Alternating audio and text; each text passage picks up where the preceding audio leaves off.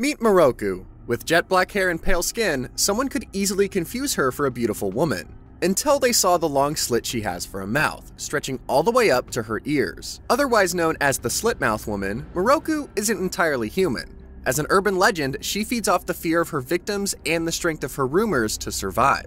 Considering how terrifying she looks, you would think everyone would run away screaming at the sight of her. Everyone except Sano Kyochi, a 17-year-old boy who is destined to be Moroku's husband. Moroku is always trying to scare him, just like this morning. She appears in all her horror with her mouth stretched out wide, but her betrothed calmly closes his book and grades her 2 out of 10. Moroku slumps in defeat, and Kyochi suggests she change up her routine. It's hard to be scared by the same old shtick, so he says she should try a little variation to satisfy her customers. By satisfy, he means scare, and by customer, he means victims. Moroku reminds him that he is not a customer, more like her fiancé. And how does a high schooler end up engaged to a creature of legend, you ask? In this universe, there are families who have taken up the task of keeping urban legends alive. One of them is the Sano household, who have the tradition of marrying the heads of their family to these mythical monsters. Moroku doesn't want to marry Kyochi, but she doesn't have a lot of choice. In her heyday, she was a cultural phenomenon, a legend spread and feared by all. She didn't need to rely on anyone else for her existence, and could use her own powers to increase her reputation and maintain her status. But nowadays, people don't believe in the slit-mouthed woman, and if the rumors continue to die out, then so will Moroku. So, she's been forced into a contract with the Sano family, and unless she can scare Kyochi just once before he turns 18, then they must be married. Until then, they will live together like a couple, and Moroku will continue to do her best to break the contract. When Kyochi asks why she's so against the marriage, it turns out Moroku had a lot of reasons. Firstly, she doesn't want to be married to some high schooler and would much rather regain her powers through her own efforts. But she's also pretty sure that a marriage between a regular human and an urban legend can't end well. Moroku also thinks Kyochi was forced into the agreement, but his gentle treatment suggests otherwise. And if that didn't do it, then admitting that he hopes everything will go ahead as planned makes it pretty clear. I'm really not sure what's wrong with this kid for him to have fallen for a character from straight out of a horror film, but he openly admits that he likes her. And shouldn't anyone have the right to marry the person they like? Moroku kind of just assumes he's joking, but Kyochi doubles down, and decides that in the year leading up to his birthday, he is determined to woo her and earn her love. It's one heck of a setup, but seeing as Kyochi can already make his fiancé tremble just by standing near her, we can already guess who's in the lead. But let's see who trips up first. Will Moroku lose her scare factor, or will the determined Kyochi lose in love? The next day, Moroku goes searching for the right atmosphere for her next scare, and discovers a shed with just the vibe she's looking for. Hoping that the perfect location will be what finally freaks out her fiancé, Moroku is distracted planning the ambush, when Kyochi himself creeps up behind her with a demon mask and scares her so badly that her jaw literally becomes unhinged. Kyochi overheard her plan and says she failed again, pointing to the other masks hung around the shed. Kyochi explains that this space is dedicated to his collection of antiques and artworks, and jokes that maybe his hobby is the reason he isn't afraid when her jaw falls off. Moroku insists that she wasn't scared, and her jaw dropped was just a coincidence, but she still doesn't know how he stood there so casually when any sane person would have run for the hills. Kyochi tells her he loves her no matter how she looks, leaving his fiancé completely speechless. When she recovers her wits, Moroku begins to rant at her high school sweetheart. In the middle of her speech, she discovers that her supply of thread has nearly run out. She uses it to tie up her mouth, so that she can go out in public without attracting attention, which makes it pretty essential. When Kyochi asks, Moroku says she much prefers having the slit mouth, but given the problems it causes, she feels that she has to keep it sewn shut, even if it's a hassle. She quickly gets irritated with all his questioning and confronts Kyochi, asking if he has an issue since he's complaining so much. Kyochi takes the opportunity to tell her that no matter if it's torn or sewn, he always thinks she looks beautiful, and immediately makes her blush again. Put another point on the board for Kyochi. Looks like this teenager has some tricks up his sleeve. But Kyochi is also a little concerned. She's literally sewing her skin. Doesn't that hurt?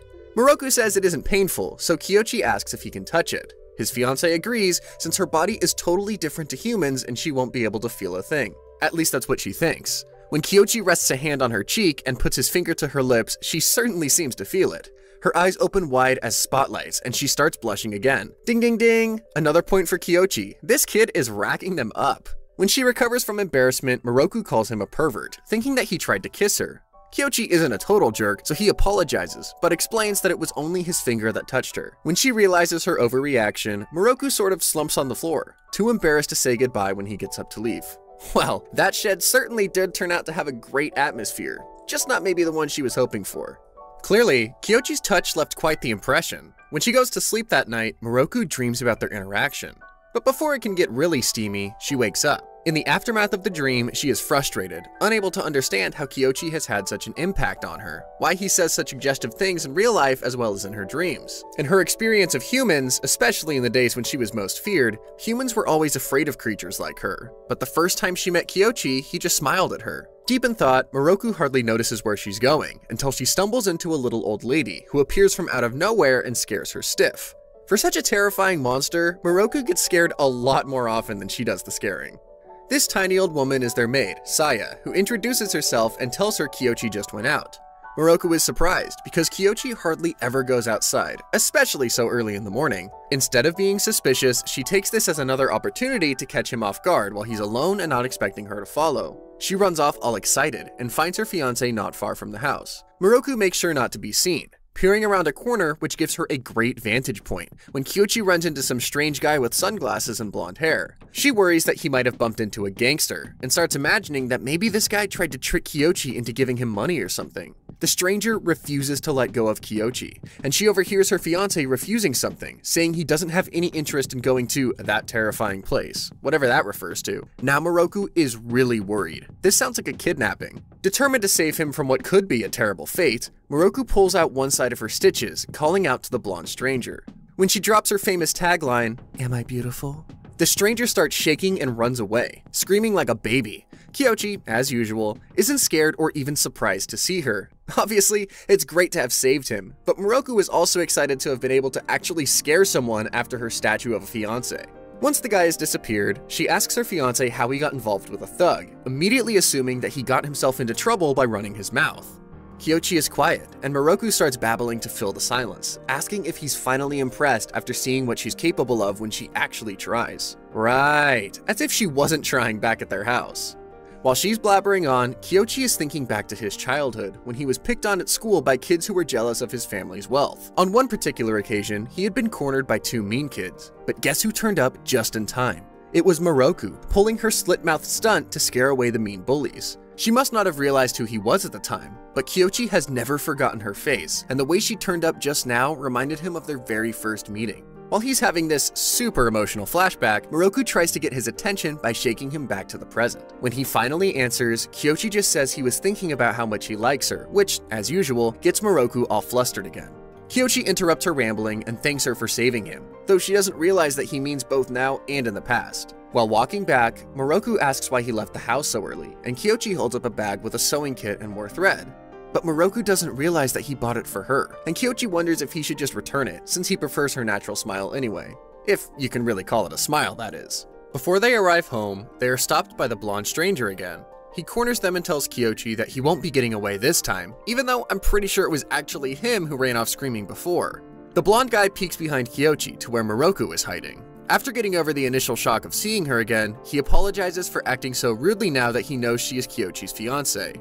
Now, Moroku is completely lost. The guy who she pegged as a mobster introduces himself as Uda, Kyochi's assistant and bodyguard, who has been with him since he was a kid. He's enjoying messing with Kyochi, but suddenly pulls away when he remembers his boss is late for school and not even in his uniform yet.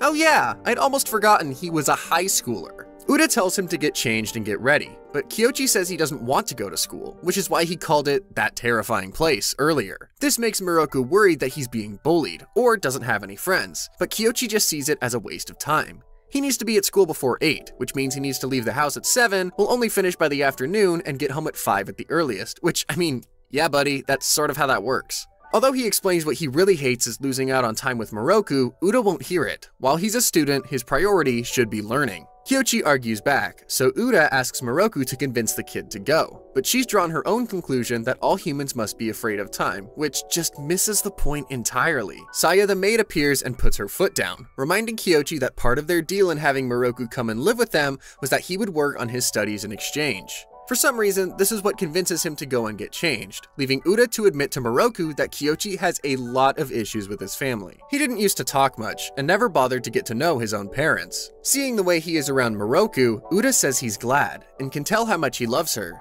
He asks her to take care of his boss and calls him a lovable rascal. Moroku asks why he wears his hair so low, and if she can look under it. But Uda says he can't show his face, since he's a really shy person and it's too soon for him to reveal it in front of her. Sounds kinda suspicious, and maybe Moroku thinks so too, because she reaches out to touch him. But Kyoichi appears and grabs her hand, joking that Uda just looks like that because it's his character design.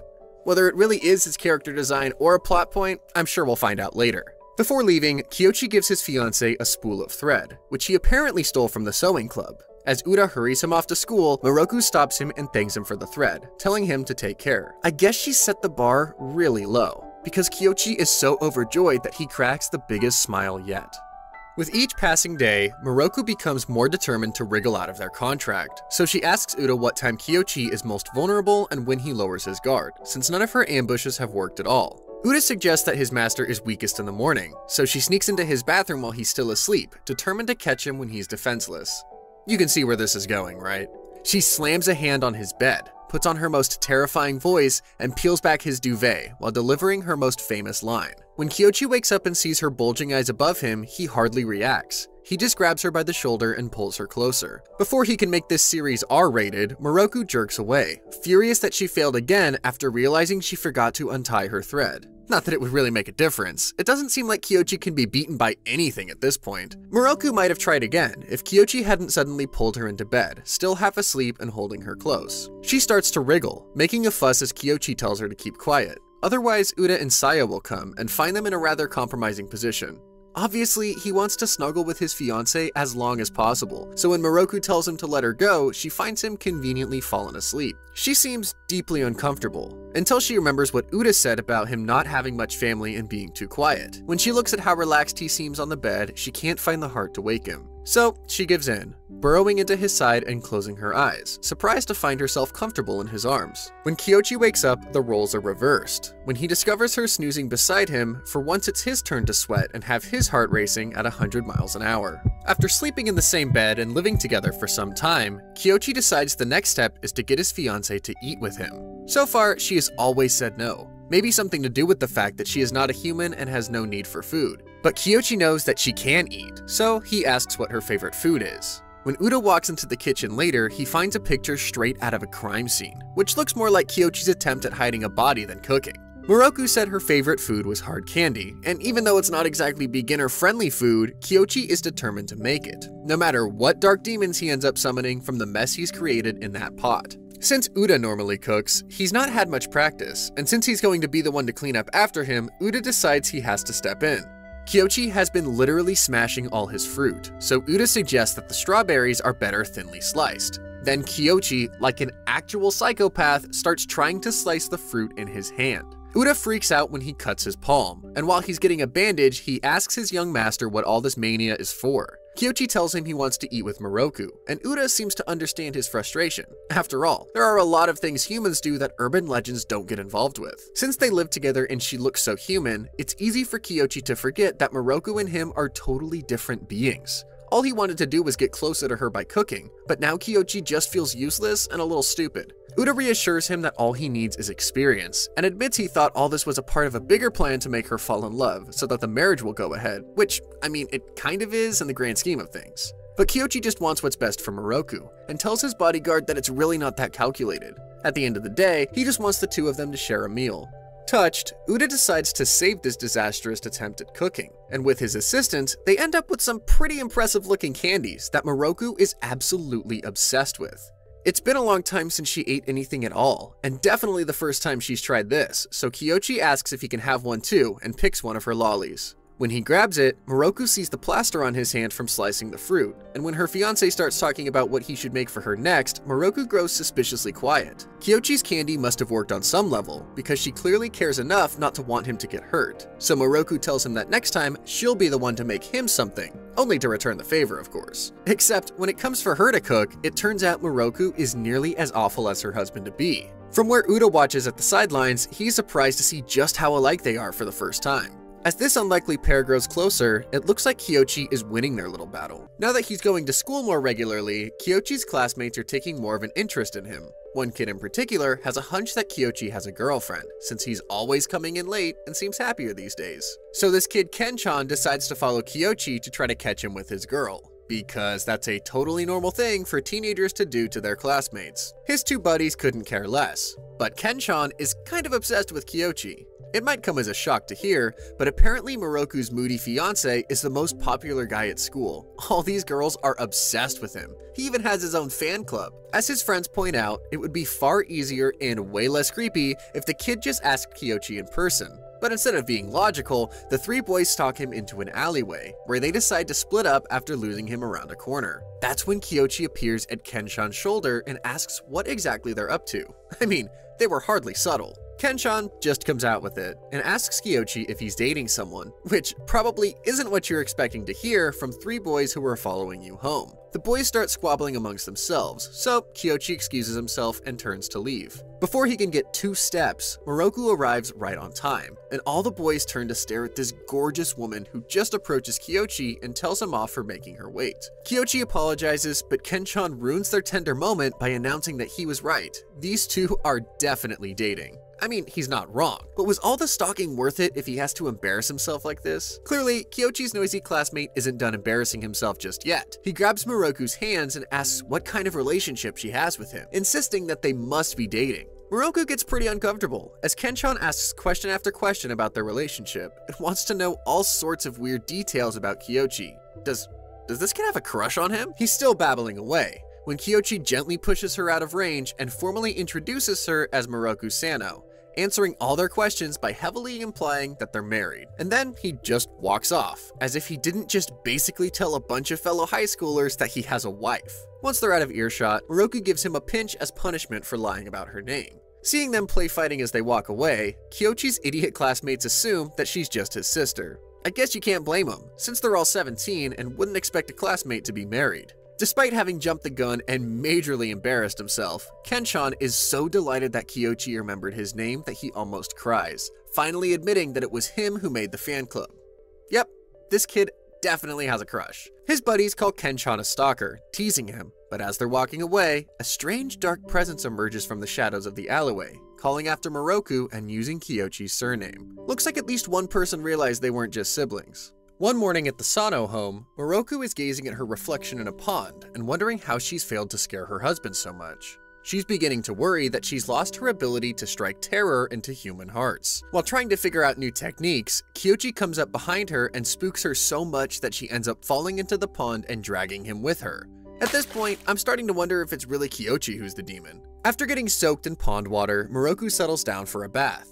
Thinking out loud as usual, she grumbles that this is all Kyochi's fault, and hearing his name, her fiancé calls out from the screen door. Yelling at him to stop sneaking up on her, Moroku grumpily tells him that she won't be long in the bath, since he's just standing there, dripping wet while she has a good long soak. Kyochi tells her not to hurry as he doesn't want her to catch a cold. Obviously, a being like her can't catch a cold, or get sick at all. But even Moroku can admit that it's kinda sweet that he cares, and it is sort of her fault for pulling him in after her. She offers him anything he wants as a way of saying sorry. I have a feeling she's gonna regret that. But Moroku is nothing if not proud, and she just says she doesn't want to owe him anything. The request he lands on is a date. Not like shopping or any of the other chores they get up to, just a normal, romantic date. He asks if there's anywhere in particular she wants to go, and Moroku says she'll think about it. Then she hears him sneeze from behind the screen door and realizes she has been in the bath far too long. While she's getting out, Kyochi hears a loud noise from outside and comes rushing in, thinking she slipped and hurt herself. Only when Kyochi steps inside, he finds her covered sitting on the floor, clutching at her face, which is missing a jaw. Searching manically for her jaw, Kyochi points out that it's sitting on her head, completely unfazed by the sight of his fiancé's gory, jawless face. How it got up on her head we may never know, but when she's managed to stitch it back on and Kyochi is out of the bath, Moroku insists she only slipped because she was hurrying after hearing him sneeze. Kyochi thanks her for worrying. Her concern is what he likes about her, as well as how clumsy she is. Really, it's a good thing she's his fiancé already, because this kid is already such a simp for her. As usual, Moroku acts like she didn't hear him and just turns away. Suddenly, a creepy noise sounds behind them, where the two lovebirds discover a demon of shadow, its hands creeping towards Moroku. As it envelops her, a voice warns that all secrets and bad intentions will come to the light. The shadow takes the form of a boy, who calls Kyochi a lowly insect and warns him to stay away from his elder sister. Whoa. Didn't realize urban legends could have siblings.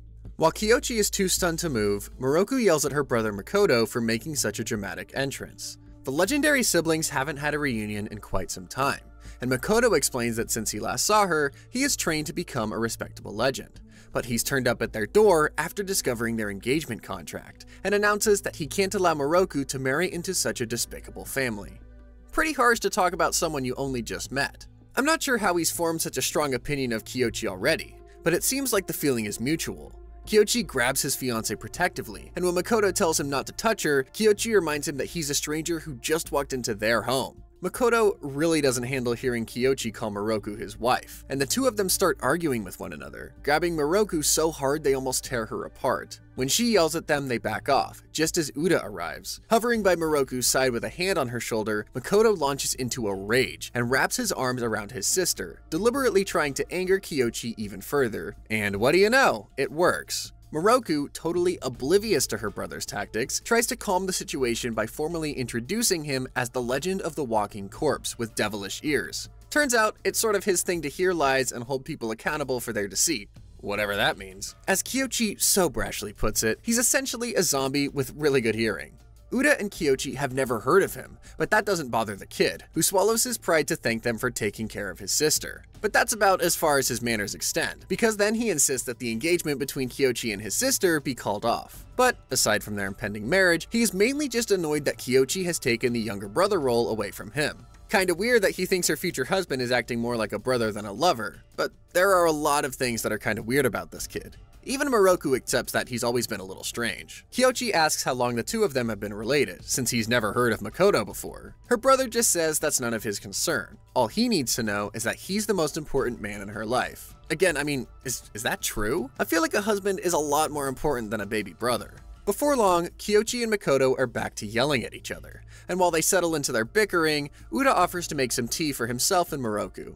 Interrupting their fighting, Moroku pauses to ask her brother if there's anything wrong, since he seems more tense than she remembers. That's when Makoto asks her to come back with him to the House of Legends. He says the Sano family can't be trusted, that they're nothing but liars, and it's best to cut ties with them. Given that he just met the guy 2 minutes ago, it doesn't really seem like a fair assessment. But then again, he is the legend of deceit. If anyone knows about liars, it's him.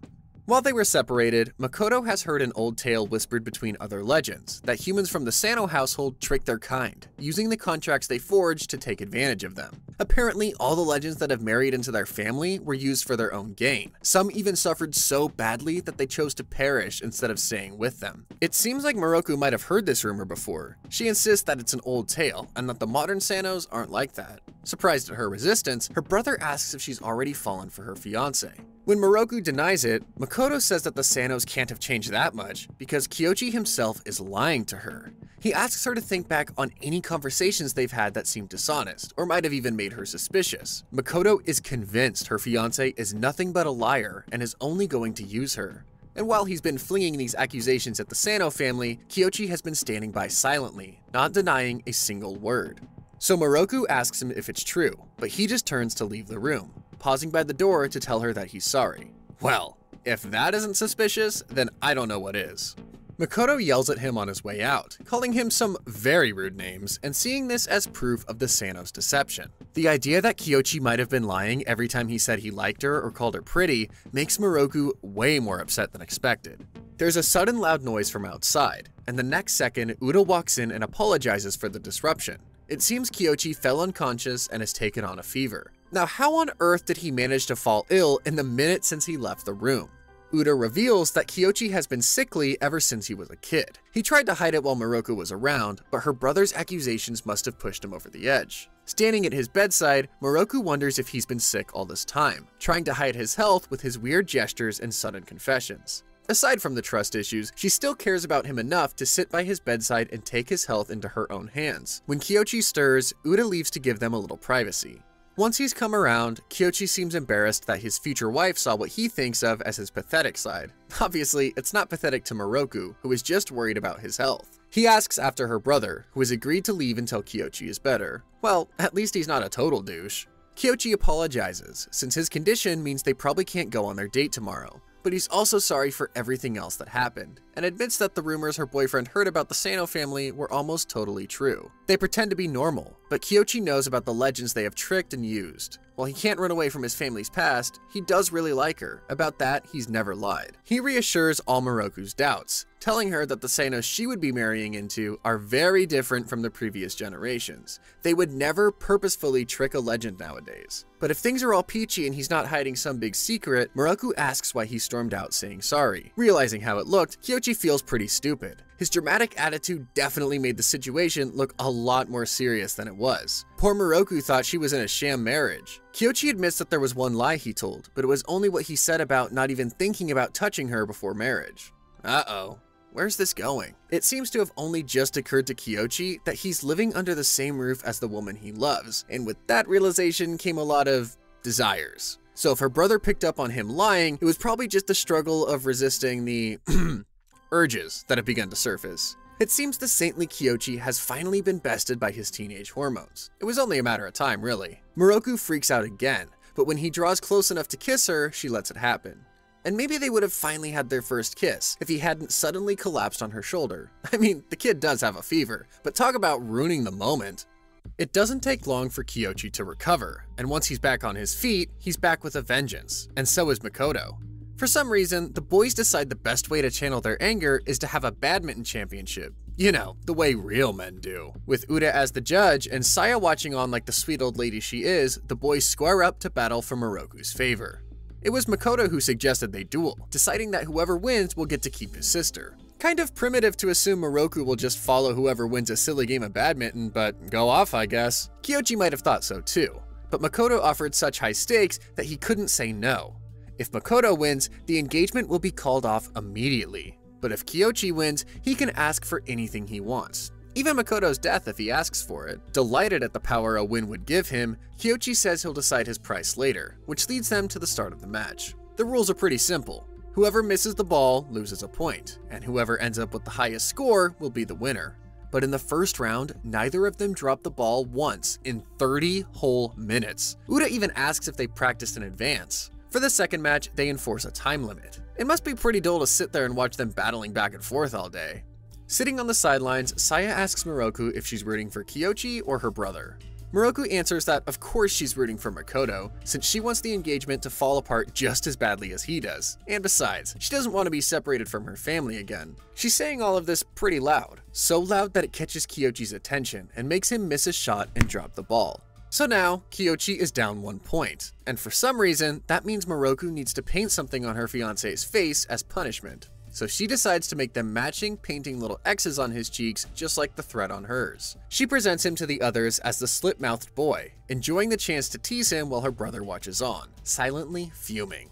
The battle is quite intense when it resumes, but due to their added time constraints, it ends up in a tie before the final round, which will decide the victor. Instead of stepping up his game for the final match, Makoto seems defeated and says that he feels he's lost this battle already. He admits that he had thought Kyochi couldn't make his sister happy, or at least that's what he told himself. But seeing her laugh and smile with him during the match, he realized he was wrong. Then, he kinda throws a tantrum and acts all dramatic, inviting Kyochi to do whatever he wants as promised. But Kyochi had also been watching Miroku during the last few hours, and seeing her interact with her brother has made a very strong impression on him too. So, Kyochi decides that his only wish is that the next time Makoto visits, he uses the front door. That's it. Makoto asks if he's sure, reminding him that he won't stop getting in his way and trying to put a stop to their marriage.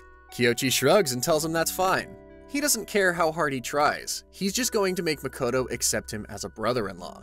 Marriage does have to be approved by a family after all. He says he wouldn't want things any other way. Surprised and a little embarrassed about his childishness, Makoto apologizes for all the trouble he's caused and agrees to leave. But not before he gives his sister a peck on the cheek, and runs off before Kyochi can punch his lights out. Something tells me that won't be the last time that we see that kid. Kyochi is thinking the same, but despite her brother's disappearance, Miroku is surprisingly happy. Maybe all she really wanted was for the two of them to work things out so that she could have them both around. And she doesn't need to worry about being separated from her family. Makoto reappears far sooner than any of them would have expected when he arrives in Kyochi's class as a transfer student. There's sure to be more trouble ahead with those two, but more importantly, who does Moroku really want to side with? Will this marriage end up falling apart, or is she already falling for Kyochi more than she realizes? Makoto, reunited with his sister for the first time in years, is surprised to find no trace of the horrifying legend she once was. Nowadays, she's more like a human woman, whose fiancé can get her blushing just by telling her she's pretty. Oh, how times have changed.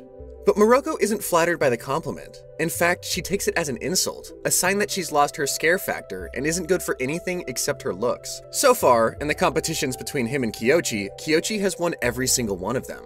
But Moroku's brother has been watching his sister lose confidence in herself and her legend, so he is determined to keep fighting for her sake. He yells at Kyochi, telling him off for not being scared of Moroku, even though he admits that her attempts to frighten him are pretty dull. Yikes. Backhanded much, Mikoto? Moroku is clearly in need of a little advice, so Uda suggests she switch things up. To frighten someone like Kyochi isn't as simple as a jump scare or catching him off guard. Uda says she should try something especially tailored to him. Moroku likes the idea, so she asks Kyochi what he's afraid of. Her fiancé doesn't answer, but asks Moroku the same question instead. Reluctantly, she admits that she's scared of dogs, and now that she thinks about it, Kyochi looks like a little dog to her. Apparently, the resemblance is so strong that when he barks at her, it actually does get a reaction out of Moroku. While the two of them are play fighting, Uda asks if Makoto is planning on giving up, and of course he says he's not. He has faith that she will find a way to scare Kyochi and get her freedom and status back, one way or another. Eventually, the time comes for the lovebirds to go on their first date. Moroku is pretty nervous, so she calls up a very famous friend named Mary to ask for fashion advice. But Mary isn't very cooperative. She reminds Moroku that she used to be the queen of all urban legends. Someone like her shouldn't be worrying about what humans wear on dates. Even though it sounds like an insult, Moroku takes it as encouragement and decides to stay true to herself by dressing the same as always. Well, I guess that's one way to spin it. But now Moroku is wondering what Kyochi will wear. Considering he's literally worn the exact same black turtleneck ever since she met him, I'd say it's a pretty safe bet to assume he won't put on anything too special. But just in case, Moroku goes to his room to get a sense of his style. And what does she find when she opens his wardrobe? An entire rack of identical black turtlenecks, just as expected. Any normal person would have walked straight out. But as Kyochi returns from school, he finds his fiancé stuck inside one of his sweaters. Yelling from the inside, Moroku admits that she was worried Kyochi was thinner than her, since she's been eating so much candy lately. Can urban legends even gain weight? Like, is that a thing? Anyway, this would be a great time for Kyochi to reassure his wife-to-be that she's perfect just the way she is. But he's so entertained at the sight of her stuck inside his sweater that for a while, he just laughs. He says he likes it when she does stuff like this. It's kinda cute. Cute enough to bring him closer, hovering over Moroku as he leans in. But since it's Kyochi, he bottles it and settles for a kiss on the forehead, which is hardly a surprise. I think it's pretty safe to say these two won't reach first base for quite some time. But the next day on the date, Moroku is so embarrassed by the kiss that she can't even look at him. Because of her reaction, Kyochi is also nervous, and now he's worrying that she hates him. Ah, this is gonna be awkward. Luckily, the theme park proves to be a good distraction. Moroku has never been on a roller coaster before, and it turns out she really likes them. But it's the haunted house that really captures her attention. When they discover a load of traumatized visitors emerging from the attraction, Moroku is obviously pretty keen to go inside. The haunted house is more like a standing cinema, and once they're in, it's easy to be distracted, especially by this one girl wearing bunny ears, who is trying to take pictures of the screen. Moroku feels more confident in this kind of atmosphere, so she walks up to the annoying girl with half her mouth unstitched and asks her to stop distracting the other visitors. Clearly, Moroku hasn't lost all her power just yet, because the girl is so terrified she drops her phone and obeys, probably scarred for life. Well, at least now we know if the whole urban legend thing doesn't work out, Moroku would make a great movie theater attendant. A few minutes later, the other visitors are rushing out crying and screaming, while Kyochi and Moroku are hardly even shaken. Once the awkwardness has worn off, time flies by, and before long, it's lunch. The suggestion of candy and sweets gets Moroku immediately excited, so Kyochi wanders off to get some. While she's waiting, Moroku spots Kenshan, the kid from Kyochi's class who is totally obsessed with him. His usual pals, Saruta and Kijiyama, are there too, chatting with Kyochi in the queue. Kenshan offers Moroku a very flustered apology for the other day, when he was practically interrogating her about her relationship. Moroku tells him he doesn't need to worry, and asks him to come and sit down beside her, since he's been yelling all of this from a distance like a total psycho. Honestly, this kid just gets weirder and weirder every time we see him. Kenshan reveals that he met her brother Makoto at school, who finally set the kid straight about the relationship between Moroku and Kyochi. But if the two of them are going out, Kenshan asks how come he said her last name was Sano when they first met. Moroku reluctantly admits that they're engaged, just in time for the others to show up behind them. Kyochi is touched to hear her finally admit the truth, since she's never really acknowledged their engagement out loud before. A very flustered Moroku tries to take back what she said, but Kyochi grabs her hand and places a gentle kiss on her palm, which shuts her up pretty immediately. And in the background of this very private moment, the three boys are holding their food and just kind of watching. At least Kenshan's friends have the good sense to drag him away before he can do any more damage, leaving the two lovebirds to eat in peace. Kyochi passes Moroku an entire bag of candy and donuts, but she's even more excited when Kyochi pulls out a lollipop, making a big deal about how it was the last one in the store and he got it just for her. He's really laying it on thick, telling her it was all worth it because he got to see Moroku finally admitting her engagement in public. Embarrassed, Moroku is forced to admit she had fun, and thanks him for the day through a mouthful of food. After the success of their first date, Moroku decides it's finally time to pay a visit to her other legend friends. And where do three urban legends meet to hang out, you ask?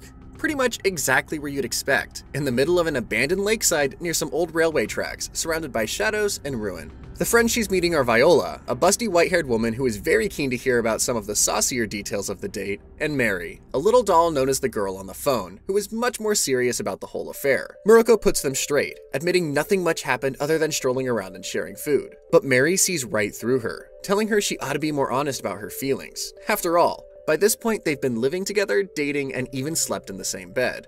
You don't do all that with someone you're not interested in. Viola agrees, and tells Moroku she should just give in to the marriage already. When Moroku resists, Viola comes out of nowhere and asks if it would be okay if she married Kyochi instead in that case.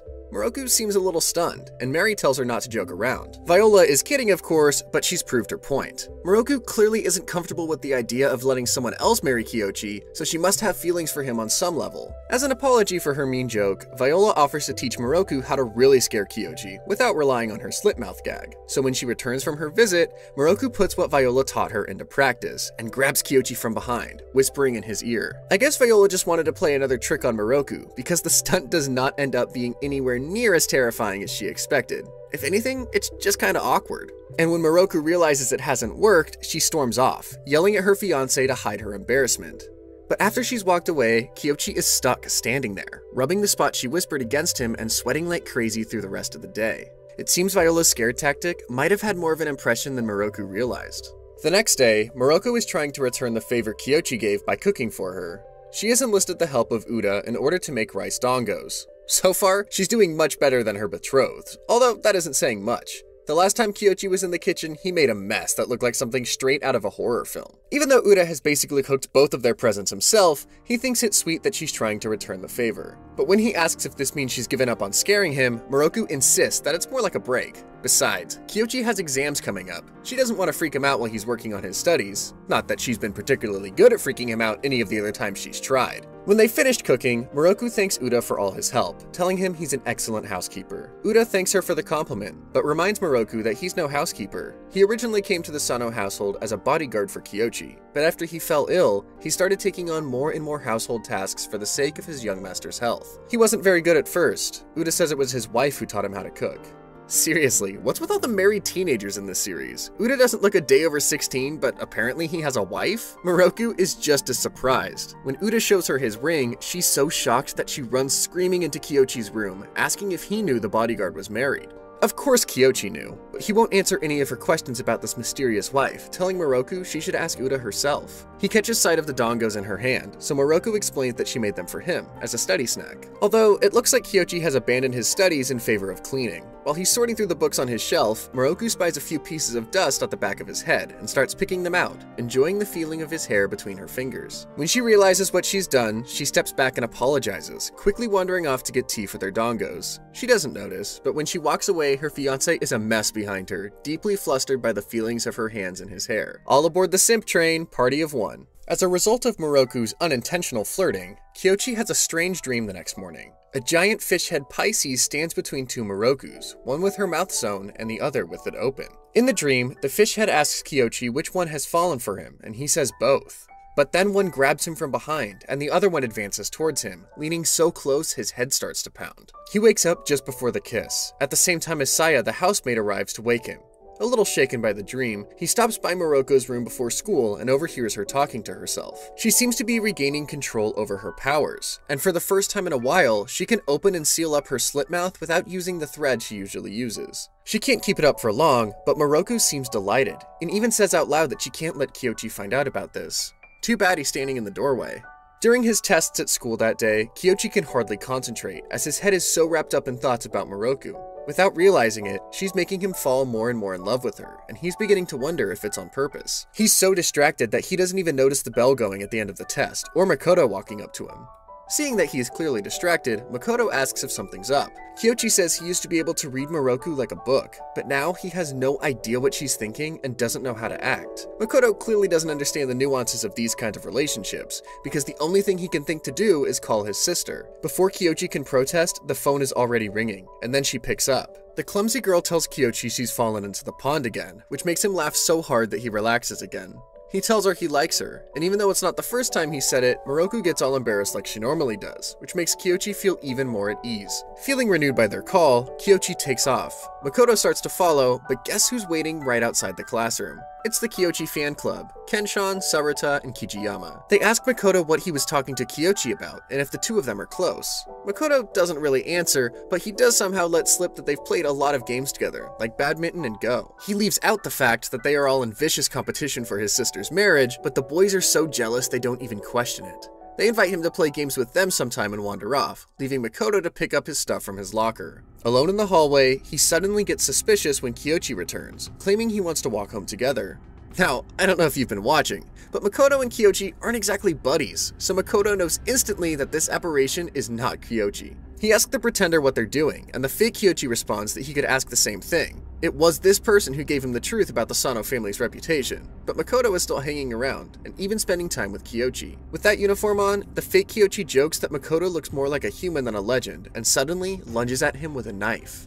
The next day in school, Kyochi's class is gearing up for their last test of the semester, but one desk is mysteriously empty. But Kyochi doesn't have to wonder why Makoto is absent for long. He gets a call from an unknown number, and when he picks up, it's Makoto, calling from Mary's phone. He warns Kyochi that he needs to get home straight away. Miroku is in danger. Back at home, the slit-mouthed woman herself seems to have discovered the doppelganger lurking by the front gate. Of course, Miroku doesn't know there's someone parading around in her fiancé's skin, but she has reason to be suspicious, given that he's not wearing his school uniform. Luckily, Miroku can take a hint or two. She walks right up to the gate and slaps this stranger right across the face. The spot she slapped him seems to be stinging the doppelganger, and reveals one glowing sharp eye for just a moment before the mask returns to Kyochi's face. But this stranger claims he doesn't want to hurt Miroku. Instead, he wants to get out of the contractual marriage, so he decides to tell her the truth about the Sanos, the whole truth this time. Only 2 generations ago, the head of the Sano family seduced many legends into marriage. Every legend that tried to rebel against their contracts was locked up, and some never made it out. The doppelganger swears that Kyochi is the same. He has their blood, so he's no different to his forefathers. But instead of being swayed, Miroku blows him off, telling the doppelganger that he talks too much, and she knows Kyochi better than him. This makes the pretender so angry that he lunges at her with a knife. Inches before it pierces Miroku, something comes swinging at the fake Kyochi's head, and he drops his weapon on the ground. Kyochi himself has arrived, like a knight in shining armor, and not a moment too late. Kyochi tells the faker to get lost, and then he just does. Miroku seems concerned that they let the doppelganger get away, but Kyochi doesn't care. He's just relieved that his fiancée is unharmed. Miroku can tell he was really worried, so she reassures Kyochi that she's fine, she wasn't harmed, and everything's okay. Meanwhile, Saya the pervy maid just sort of watches from behind the gate.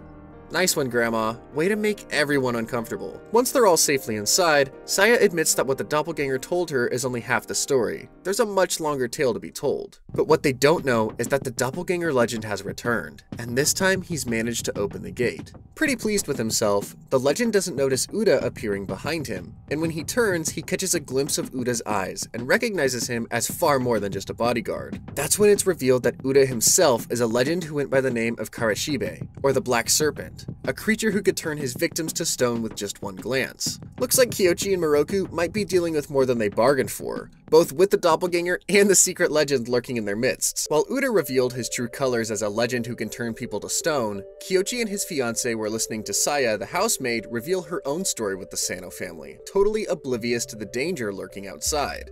Sometime in the 20th century, the Sanos were right at the height of their power, marrying and using as many legends as they could get their hands on. That is, until the brides-to-be started going missing. There was a rumor among the maids that a legend known as the Black Serpent was responsible, since he had a well-known grudge against the Sanos and was living with them at the time. The Black Serpent, also known as Kirashibe, had a soft spot for the daughter of his master, the clan leader.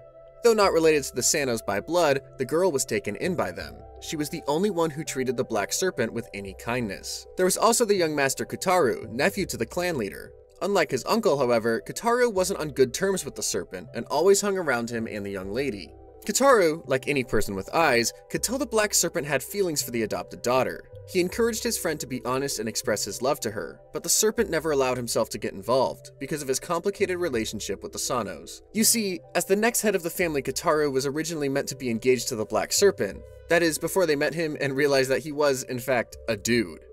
Although they called off the engagement, the Black Serpent remained in the household as a guest of the family. Well, a kind of guest. In exchange for being freed from his contract, he was forced to do the clan leader's bidding, including turning his future brides to stone when they no longer obeyed him. The serpent had no desire to harm other legends, but he knew that if he disobeyed or spoke out, it would put the young lady in danger. So in exchange for the young love's safety, he turned them all to stone, using the serpents on his neck. Kutaru wasn't like the rest of his family, and pitied the serpent. Knowing how much it pained him to be tied to such a monstrous family, he came up with a plan to help his friend escape. Once their plan was set in motion, the Black Serpent had a decision to make. He had struggled to deny his feelings for the young lady, convincing himself that a legend and a human could never be together. But when the day finally came, he couldn't hold back any longer, and asked his love if she would be willing to die with him. Now, I'm not exactly sure how flirting works in the legend world, but I don't think that line would have worked on me. While the Black Serpent and the young lady were making their twisted promises, Kutaru was enacting the final phase of his master plan. Leading his uncle into the shed where they kept all the petrified legends, the clan leader was shocked to find them all alive and breathing once again. When he asked how such a thing was possible, Kutaru presented the snakes from the Black Serpent's back, cut off and laid in a box, to convince him that the serpent had killed himself and thereby freed all the legends he had turned to stone. Obviously, being frozen and abused for so many years left all those legends with one heck of a grudge. As they gathered around his uncle to take their revenge, Kutaru promised to clear the Sano name and rebuild their family from the ground up. Surprisingly, his uncle wasn't angry that his nephew had literally conspired to murder him. In fact, he only wished him good luck, and allowed himself to be consumed by the legends he had imprisoned for so long. Meanwhile, the Black Serpent and his love were in fact not dead, and running away from the Sano household. You see, what the serpent neglected to mention in all his years of service was that he could turn back those he had petrified at any time he liked. So when Kutaru offered to help him escape, they faked both their deaths and cut off his snakes to convince his uncle, leaving Kutaru behind and allowing them to vanish without a trace. When the Black Serpent tried to explain all this to the young lady, she burst into tears, as anyone probably would if they had just been stolen away from their home and asked to fake their death. The serpent felt terrible, wishing that he could stop time so that they could be together this way forever. The young lady told him firmly that she didn't want time to stop. She wanted to see every season pass by, but only with him. Overwhelmed, the serpent embraced her and finally confessed his love. His young lady said she loved him too, and promised to never let go of his hand as she grew old at his side. And it turns out, that's exactly what happened. When we return to the present, it's revealed that the Black Serpent was none other than our old friend Uda, and his wife Saya, who looks just as beautiful as ever. Who saw that one coming? Not Moroku, clearly. After hearing the story, the slit-mouthed woman is so embarrassed that she tries to hide in a giant pot. She didn't even know that Uda was a legend, not to mention that he was married to their housemaid. Of course, Kyoichi knew all along. In another flashback, it's revealed that in his old age, Kutaru asked Uda to look after his grandson Kyoichi once he was gone. While he was alive, Kutaru dedicated himself to clearing the Sano family name. And maybe the reputation would have been restored if it wasn't for this doppelganger, who has been spreading rumors and parading around as Kyoichi. And if you're wondering what their enemy was up to during all these flashbacks, don't worry. Turns out Uda petrified him in seconds and left him frozen all night long. While the others are trying to figure out what to do with him, Makoto comes flying in. Well, his head does. Apparently, when this doppelganger cornered him at school, it took apart all of Makoto's stitches from head to toe, so the poor kid has spent all this time trying to put his body back together to rush over in time. But his head hit the petrified legend so hard that it cracked the stone, and turned him back to his real self, which is a child? Makoto, who is still just hanging out as a head, explains that this kid used to be his friend, until he pointed a knife at his sister and threatened her life, obviously. The doppelganger was also the one who spread the rumors about the Sano family. It turns out he did all of this because he was actually really worried that the Sanos would take Makoto away and hurt his sister. Makoto asks Kyoichi if he can take the kid back to the realm of the legends for his punishment, and his brother-in-law agrees. But before he lets them go, Kyoichi gets up real close and warns the boy never to step foot in his house or come near Moroku ever again. Which is kind of valid, honestly. Even if he is a kid, he's still threatened to kill his fiancée. In the realm of legends, a council has gathered to decide the kid's punishment, formed of Violet, Makoto, Uda, and Mary. But the decision they come to is pretty light. They decide the doppelganger should become Mary's apprentice. It will involve changing his original nature and powers, but it does basically guarantee that he'll become her heir. It kinda sounds more like a reward than a punishment to me, but the kid sure doesn't see it that way. But he doesn't have much of a choice, so the kid reluctantly agrees, formally introducing himself as Satoru, while Mary agrees to take him on. When he returns to the human realm, Makoto recounts the events to Kyoichi, and asks him if it will actually be possible for a legend to change their own story. Kyoichi agrees that it could happen if someone really wanted it to. All legends change over time. Even Moroku used to be more gruesome and extreme than she is now, though it's hard for Kyoichi to imagine when he comes home and finds his fiancée has accidentally cut herself an adorable bob. It doesn't really matter, since the hair will grow back by the morning, but Moroku hasn't touched a pair of scissors since the days when it was part of her original myth. She asks whether Kyoichi prefers her hair long or short, and, ever the player, he takes the opportunity to get up close and promise her he'll always love her hair, whatever it looks like. This guy never misses a beat, but he does admit that he kinda prefers it long, because he says she looks way too much like her brother right now, which is understandably disturbing. But Moroku is a little disappointed. She was kind of expecting him to have a more dramatic reason, like some bad experience with a short-haired girl that would make him hate bobs. Well, once again, Moroku has proven herself as the best foreshadowing tool in this series. While the Kyoichi fan club are patrolling the halls at school, they bump into exactly the girl Moroku is imagining, a short-haired senpai who asks the three boys to deliver a letter with a big heart to Kyoichi. I smell trouble. Somehow, the letter works its way into Moroku's hands, because of course it does. She knows her teenage fiancé is pretty popular, so she's not surprised he's received some interest. But when she walks in on Kyoichi on the phone with someone named Mao, agreeing to meet up, Moroku starts to panic. Suddenly remembering the name on the corner of the love note, Mayori, Moroku worries that he's cheating on her.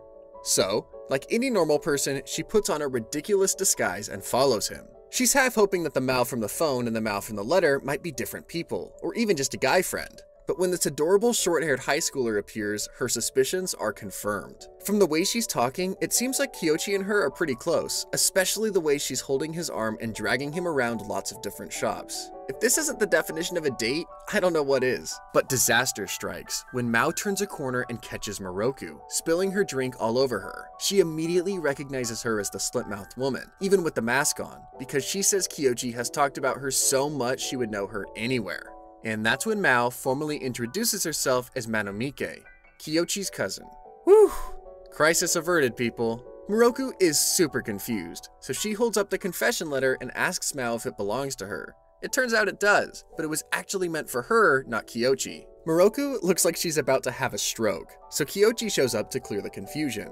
It turns out Mao is getting married, and the letter is actually an invitation to the ceremony. She was only with Kyoichi so he could help her pick out a gift for her husband. Moroku is touched to have been invited, and excited to get to know Mao better after she runs off. Kyoichi is pretty amused by the misunderstanding, not to mention the disguise which covers basically nothing except his fiancé's mouth. As usual, Kyoichi knew what she was up to from the start. He just kind of enjoyed teasing her. Annoyed, Moroku warns him that in the future, he should always tell her if she's planning on meeting up with a girl, telling her high school sweetheart he is only allowed to like her. Well, I guess we now know that Moroku is the jealous type, and Kyoichi likes it. So much so that he goes in for a kiss. Over the face mask?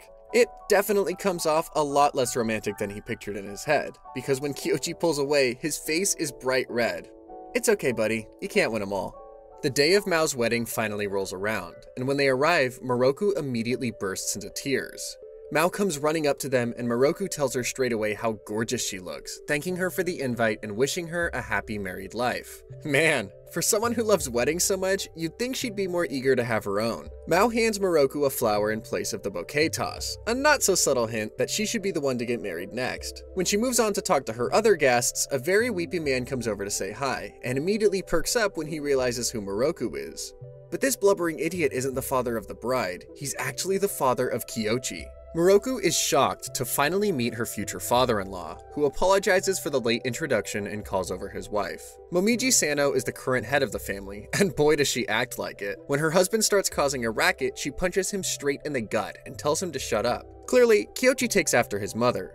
Moroku is pretty nervous to be meeting both parents, but Momiji is very keen to get to know her future daughter-in-law better, and suggests they talk more at the home they never visit. Once they're at the Sano residence, the parents turn into completely different people, poking Moroku and asking her sweetly when she's finally going to become their daughter. It seems like Uda is the one responsible for Momiji's character shift, since they accidentally ate some chocolates which had alcohol in them, and now, well, let's just say Momiji is a serious lightweight. At least she's a little less intimidating this way. And now that she's a little more chatty, Momiji starts telling Moroku about Kiyoshi's childhood.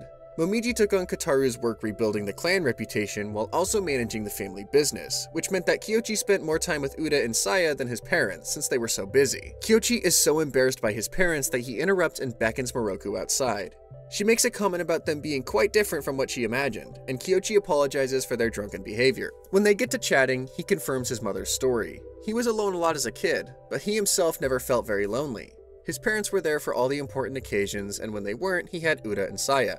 So all in all, he feels very fortunate with the family he had. But there's still something more he wants.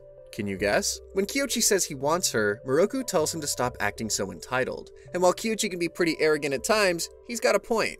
At what stage is this lady going to make up her mind and marry the poor kid? Kiyoshi's parents must be thinking the same, but when they come out to say goodbye, Momiji tells Moroku that they will support whatever decision she makes. Besides, Kiyoshi just fell for her. Legend or not, he doesn't really care about the whole contract thing. So, Momiji says she's just happy so long as they're enjoying each other's company. Once everyone is packed up and gone, Moroku practically throws herself at Kiyoshi, pulling him into a hug and getting very touchy-feely. She starts doting over him and talking about how wonderful his parents are, which seems pretty out of character, until Uda points out that someone has been at the liquor-filled chocolates again. Looks like Moroku is the affectionate type when she's drunk, but something tells me Kiyoshi doesn't mind that at all. In her tipsy state, Moroku climbs on top of Kiyoshi's lap, slumping against him and acting all cuddly. It's kinda cute, until she decides she's way too hot and says she's too drunk to take off her coat.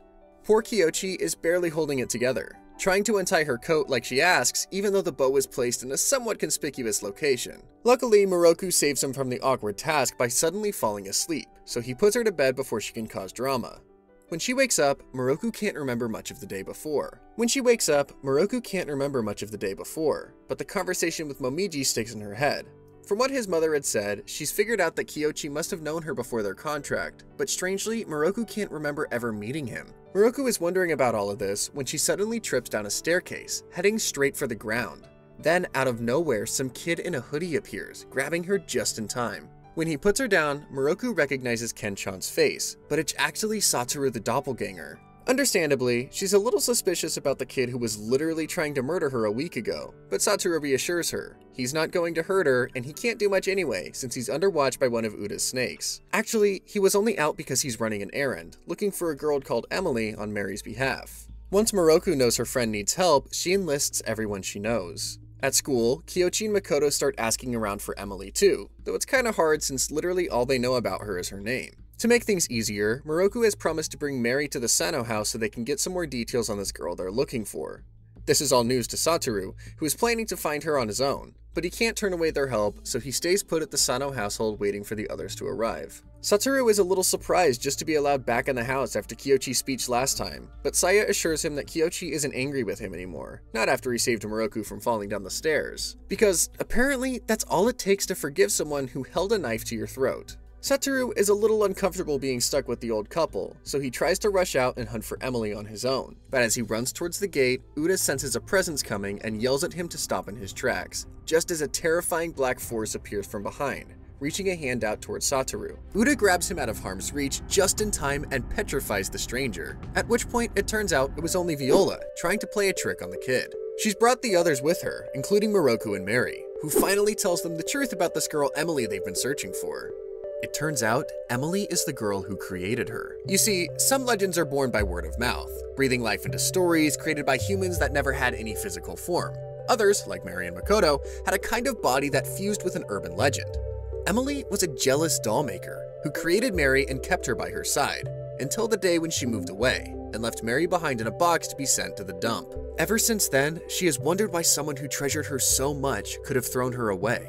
And so, she became an urban legend, always wandering in search of her maker. Recently, she felt a wisp of Emily's presence back in town, so she wants to see her maker one more time before she finally lets go and fades away. Moved by her story, Moroku promises to look for her. She forms a search party with her reluctant Satoru, leaving Viola and Uda behind to pass on the story to the boys when they get back from school. They don't have much luck until they find a playground, where Mary can feel Emily's presence close by. But she notices that Satoru seems a little angry, which he denies before wandering off to a vending machine, where he finds a young girl trying to reach a drink. Like a proper gentleman, Satoru grabs it for her, but when he sees the girl's face, he freaks out. Moroku runs over to find this little copy of Mary named Rosalie, who is actually Saruta's little sister. At just the same time, Makoto and Kyochi arrive, announcing that they found Emily. As it turns out, Emily is now an older lady. In fact, she's Saruta and Rosalie's aunt. When Makoto and Kyochi ask the fan club boys about her, Saruta heard the description and thought it sounded a lot like his aunt. She fits the exact description they were given, but she's got a bad leg, so she doesn't go outside much, which might explain why they couldn't find her. They're invited in, but Satoru suddenly gets moody and runs off, so Makoto goes after him. That leaves Kyochi and Moroku to walk through the house. While he wanders out back to the garden, she finds her old maker Emily watering the plants. Summoning all of her courage, Mary comes out from her hiding spot and introduces herself. The moment Emily hears her name, she jumps out of her wheelchair and gives her a hug. She apologizes for leaving her behind all those years ago and says it was all an accident. The reunion is touching. It seems like Emily has missed her just as much as Mary has. Meanwhile, Makoto has chased down Satoru, who is ranting about how stupid it is for Mary to spend time with the girl who threw her away when she only has so much time left as a legend. It seems like Satoru actually found Emily a while ago, but he can't bear the idea of Mary fading because of a human, especially one who treated her so callously. While he's admitting all of this, his mentor suddenly appears in the phone booth behind him. She's proud of him for finally being honest and sees it as a sign that he's slowly being reborn. Satoru is shocked to see Mary still alive. He thought she was going to turn back into a doll the moment she met Emily. But Mary says she has no plans of perishing, and that he's more important to her than Emily is right now. That in itself is pretty touching, but even better is the news that Moroku reveals. Since Satoru worked so hard trying to find Emily, he ended up spreading her rumor all across town, considerably extending her lifespan. So it looks like Mary's going to be sticking around after all. In class, the school festival is coming up, so Kenchon announces that there will be a class vote on what they want to spend it doing. Kyoshi picks the sweet shop, since he's hoping to get Moroku along and she's most likely to go for that one. When he gets home, he finds his fiancée waiting for him in a Halloween costume, her latest attempt to terrify him. As usual, it doesn't work, mostly because the costume is cute, not scary. But Moroku still demands trick or treat. But Kyochi picks trick, which throws her for a loop because she doesn't really have anything prepared. You'd think an urban legend would always be ready with some kind of terrifying trick, but Moroku really just wanted some sweets. And when she starts tearing up, Kyochi caves and tells her there are honeycomb toffees in the kitchen. Looks like her sweet tooth remains undefeated once again. The next day at school, the vote results in a tie between all the activities, so they decide to just combine all the options and host one big event with a little bit of everything. On the day of the festival, everyone gets involved. Even Saya and Uda show up. Moroku gets totally lost in less than 5 minutes, and while wandering by herself, she stumbles upon 3 little kids who are trying to find someone with crosses on their cheeks in Kyochi's class. Since she's heading that way anyway, she offers to take them along, even though she has no idea where her fiancé's classroom actually is. Lucky for her, Mike-chan is around, and spots Moroku and the kids sitting on a bench nearby. She calls Kyochi to let him know where they are before running off to attend her student council duties. Kyochi walks over to find Moroku chowing down on a giant ball of cotton candy.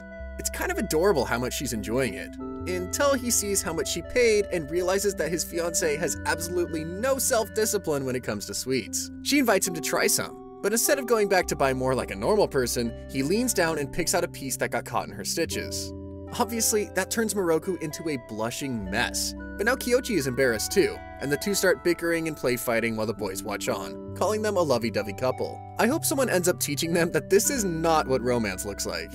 Kyochi asks who the kids are, and Moroku says they have an older brother in the same class, and are apparently looking for someone in the school who also has stitches in their mouth. It's kinda surprising to hear of another slit-mouthed person, but apparently this double is only appearing for the school festival, as part of the Chaos Cafe their class is hosting. And when they turn up, they immediately realize why. As part of their maid cafe routine, the class are putting their pupils in maid costumes and painting them up to look like Moroku. Poor Makoto took over another girl's shift, having no idea he would be put in this outfit. So now he's standing there in the cosplay of his sister, humiliated, and only feels worse when the real slit-mouthed woman turns up. The little boys turn out to be Kijiyama's brothers, and he thanks the couple for bringing them back. Meanwhile, Makoto is desperately apologizing to his sister for dressing up as her, trying to explain that it wasn't his choice. But Moroku thinks he's kind of adorable, which gives him the confidence boost he needs to start owning the maid costume. They're interrupted by a sudden screech from inside the makeshift cafe, where Uda and Seiya have been waiting for Moroku. It looks like their horror house-themed maid cafe is going better than expected, and some of the costumes are so real they even freaked Uda out. Apparently, it was Kyochi's idea to have the maids dress up like the slit-mouthed woman, which comes as a surprise to absolutely no one. Moroku decides to take it in stride, assuming that means he must think she's a little scary on some level, but as usual, the only thing Moroku manages to frighten is his heart. Kyochi is soon put to work on their escape room quiz, and is proving very popular with the young ladies of the school. You have to get the quiz right, or else they won't let you leave, and make you listen to a scary story as punishment. Poor Uda has been there for hours at this point. Moroku is already a little spiky watching him talk to so many young girls, but when one in particular leans super close, she gets annoyed. So annoyed, in fact, that she walks over to them, jealous at the idea of Kyochi smiling for someone other than her. But when she gets close enough, she overhears the conversation and realizes they're actually talking about how infatuated he is with Moroku, giving Kyochi a chance to throw her compliments left and right. He pulls her into the conversation, and the girls confirm that he talks about her all the time, and there are lots of stories about their life together. While Moroku and Kyochi are arguing about their romance being public knowledge, Makoto finishes his shift and goes off to change in the next classroom, wondering if it might finally be time to give up on trying to break their marriage apart. His sister seems happy, but then a voice in his ear tells him that he'll have his only family stolen again if they get married, and suddenly, he's not so sure. Kijiyama walks into the classroom, suddenly interrupting his dark moment alone. He says he's fine, but hearing that voice again has shaken him. He usually turns his supernatural hearing down while he's around humans, but that voice crept back in again, and made him wonder if his sister would choose Kyochi over him if it came down to it. He's pulled out of his thoughts by a classmate, who asks him for money from their class finances to go buy more snacks and drinks for the cafe. Kijiyama offers to get them, and asks Makoto to come with him, since the festival is several days long and they can bring them back tomorrow. Meanwhile, Moroku and Kyochi are walking home together, and she asks him if he was spreading her brother's story to the kids earlier. Kyochi admits he was, but only because it was the story assigned to him. Some other student must have submitted it. Both him and Moroku are surprised someone else knew Makoto's legend, because he's nowhere near as famous as his sister. Moroku wonders if he's trying to spread his legend himself, which isn't exactly common. Kyochi becomes curious, so he looks up the record to see who submitted it, and discovers it was actually Kijiyama, the same Kijiyama who's taking him out to a sketchy supermarket near the train tracks. Makoto complains that he hates the sound of trains, which is a little fishy since the train tracks are what his legend is based around. Getting suspicious, Makoto accuses Kijiyama of trying to get him alone.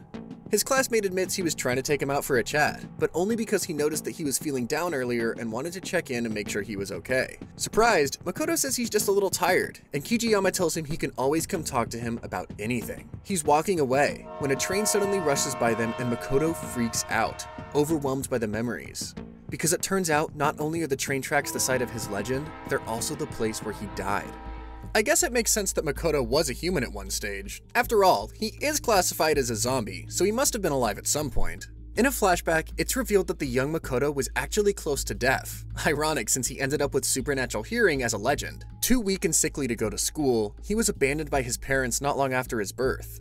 Luckily, he made friends in the orphanage, especially with one boy in particular, Toku-chan, who would talk to him about the outside world. The two of them grew up together, Makoto still being pretty much housebound at 15 when his friend won an essay contest about who he wanted to become when he grew up.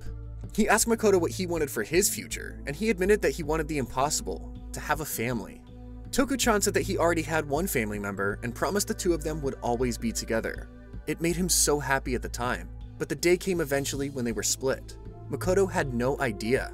But one day, he discovered that his friend did actually have family, some relatives who decided to adopt him. Makoto was so upset that he shut his friend out, thinking he was really relieved not to have to be around him anymore and calling him nothing but a stranger. He was still angry at Toku-chan until the day of his school ceremony came and he discovered he had left his prize-winning essay in the orphanage. Makoto read the essay and realized it was all about him, about how proud he was to call him brother and how he wanted to be by his side forever. Devastated, Makoto immediately regretted everything he'd said and ran out of the orphanage without his hearing aids, trying to reach his friend and deliver the essay. He was still very weak and couldn't hear much, and ended up tripping on the way, dropping pages of the essay all over the tracks. When his friend came running out to him, he saw him on the tracks and screamed to try to warn him, but it was already too late. He didn't hear the train or the screaming and died there on the tracks, cut up into pieces by the train. It was Moroku who found him and used her thread to stitch the pieces of him back together. And when he said he was looking for a family, she offered to become his sister. The only problem was that they couldn't find his head, so Makoto made his own one, styling it to resemble hers just like real siblings. And that's how he came into being. He was remembering all of that in a dream, and when he comes to, he's at Kijiyama's house after collapsing by the tracks. He called Kyochi when it happened, since he didn't have any family number and knew his sister was living with him. But he understands Makoto's reservations about their relationship. Anyone would after hearing him talk in his sleep. Apparently, he admitted just about everything, especially how he feels Kyochi is stealing her from him. Kijiyama understands why he feels that way, but reminds Makoto that his sister won't stop being his family if she gets married.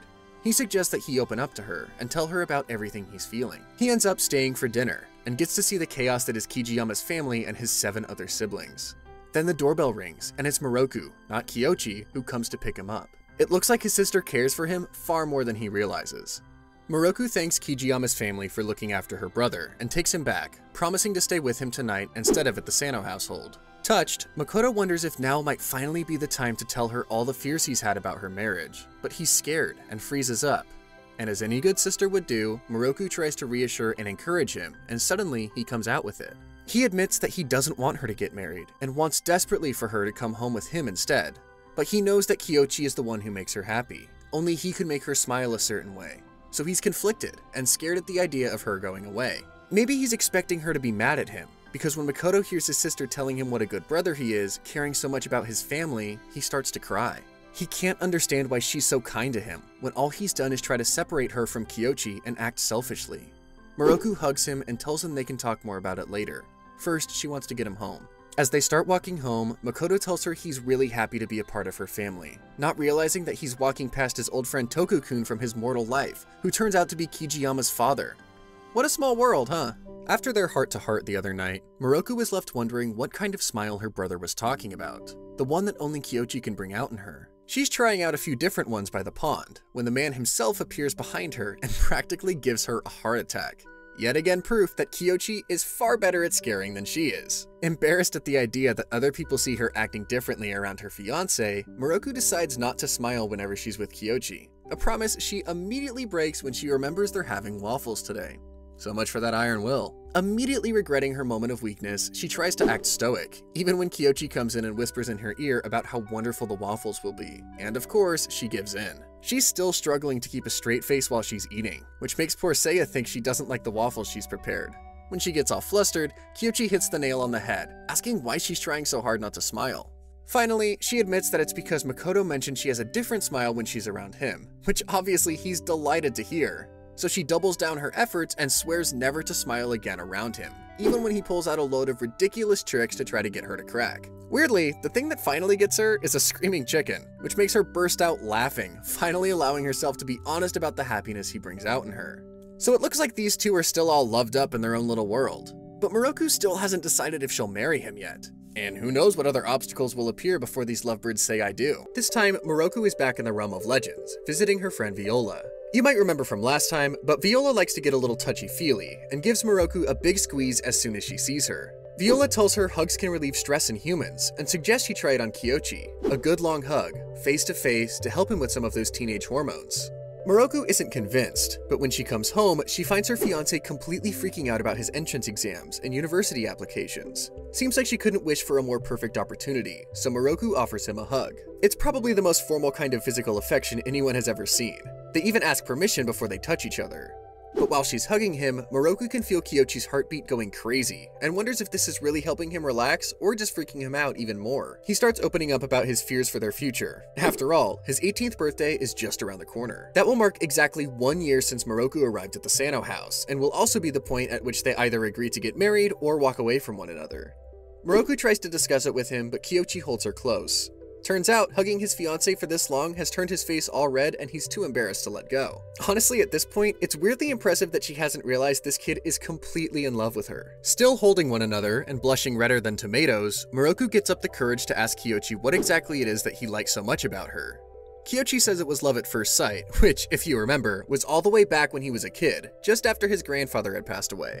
He spent a lot of time alone, and was very cautious of getting close to people, worried about ending up hurt when eventually they leave him. So maybe it was destined that Moroku would turn up at that point in his life, and pull him out of all those dark feelings. While Kyochi is having a really intense flashback, his poor fiancée is struggling to remember even meeting him at that age, and feels super embarrassed to admit she has no recollection of the moment he fell for her. Which is kind of fair. I mean, he was also a literal preschooler, it's not like he would have caught her eye.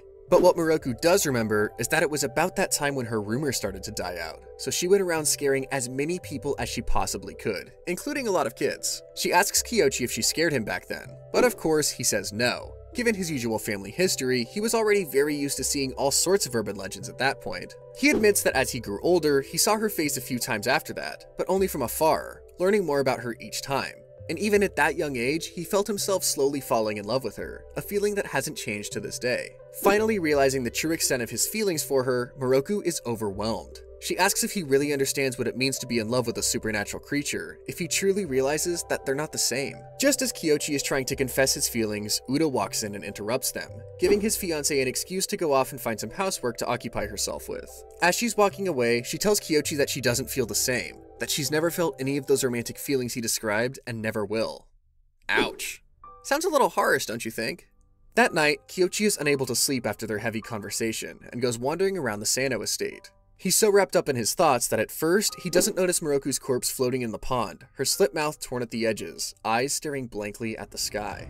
Obviously, it's a pretty horrific sight to stumble upon, and Kyochi immediately starts freaking out. He wonders if maybe she was closer to disappearing than he realized. Has she been wasting away right before his eyes? Was last night the final straw? As he's desperately trying to make sense of this gruesome scene, Moroku manages to moan a few words, telling him she's in pain and asking why he didn't save her sooner. That's when it clicks. Something isn't right, and not just with Moroku.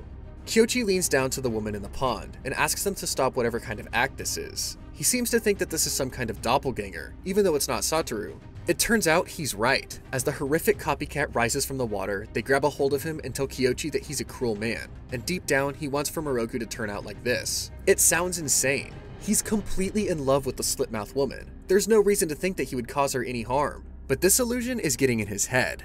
And when the doppelganger corners Kyochi, telling him he's in denial about the true nature of urban legends, it's kind of hard not to believe them. He pushes the strange creature away, but just as they're leaving, they warn him to not let things end up the same way they did in the past.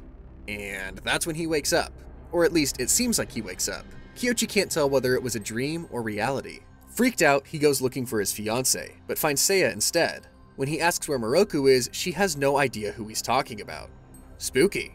But this thing goes way bigger than Seiya. Kyochi rings up everyone he knows, and none of them have any memory of the supernatural bride-to-be. They don't even know her name.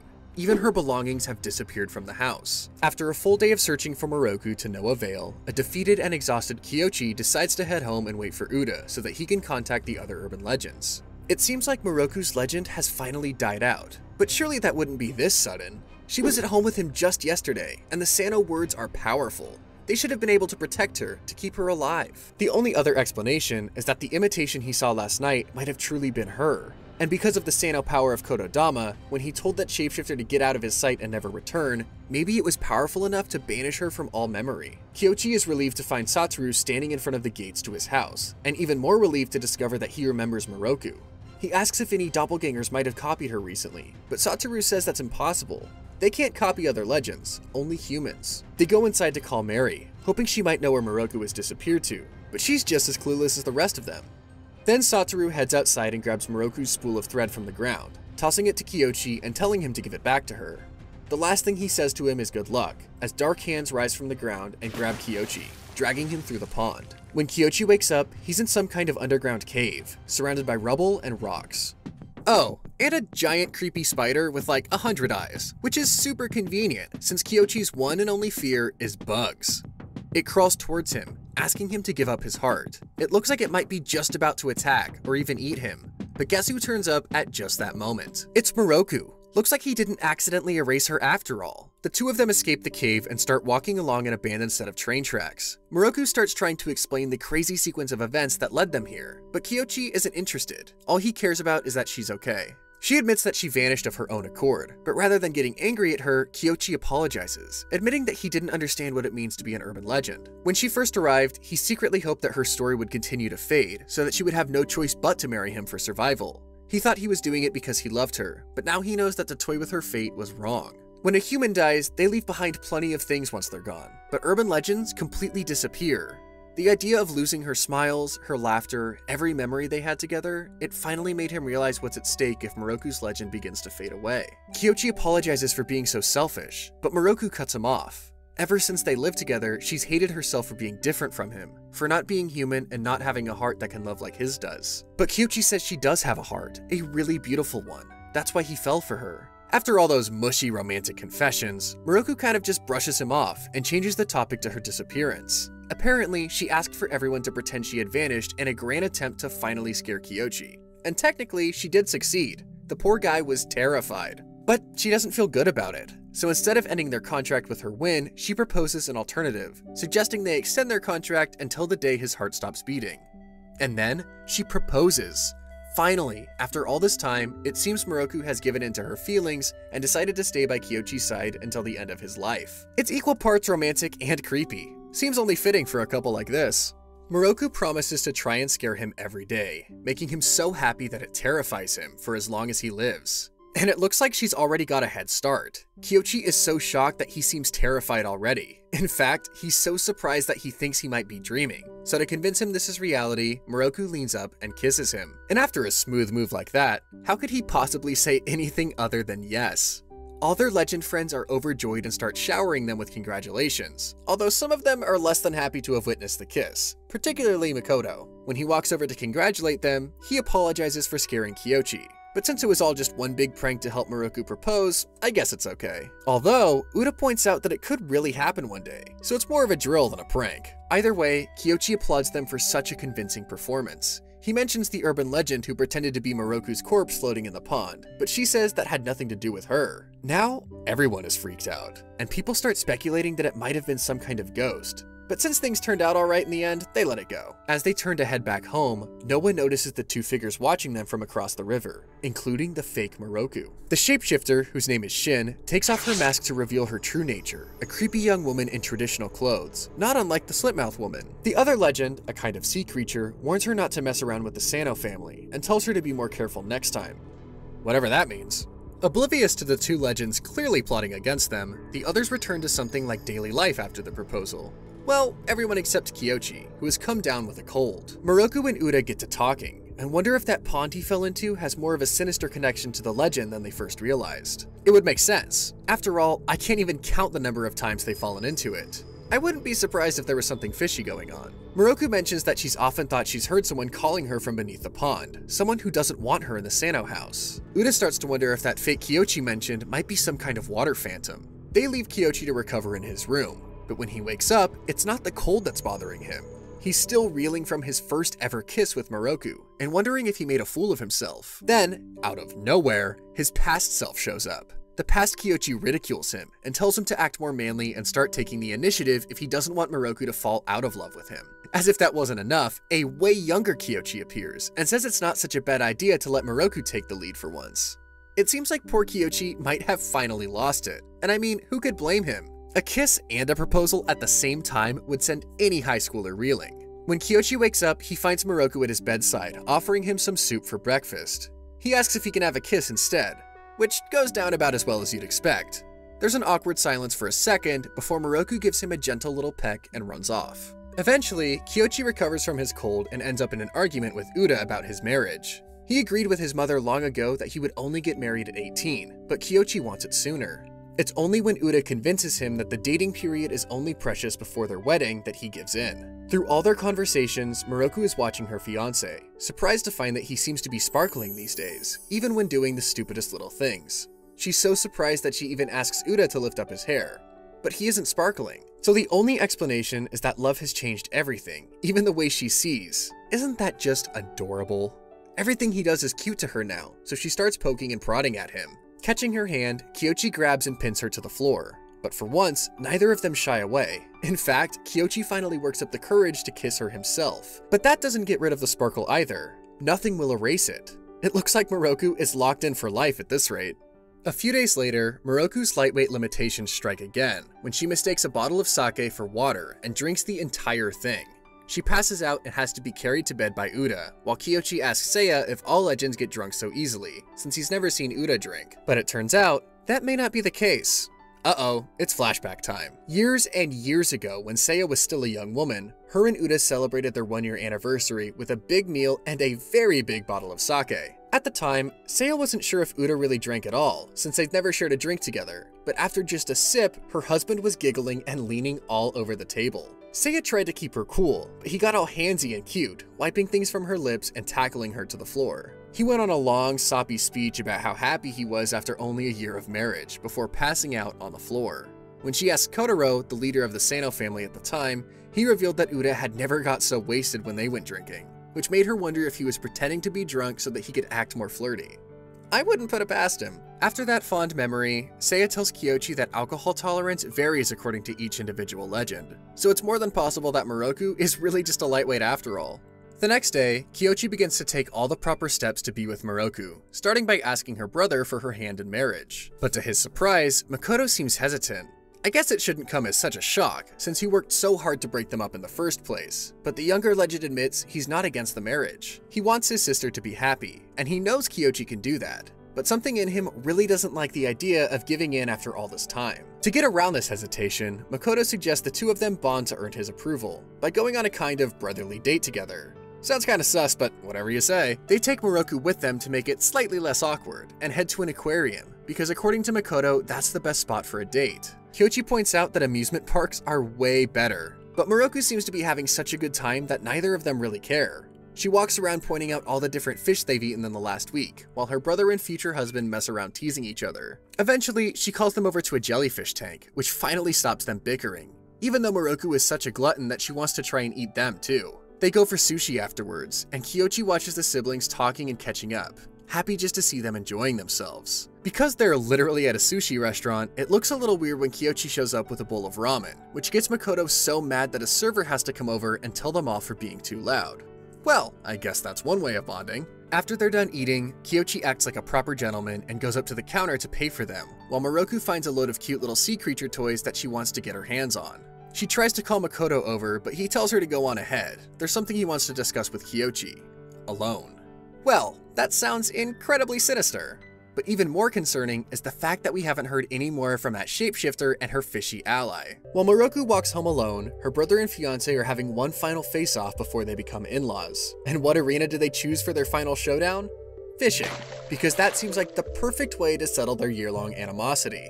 Apparently, it was Makoto's idea, since he lost so badly after their last competition where they played badminton for like 3 days straight.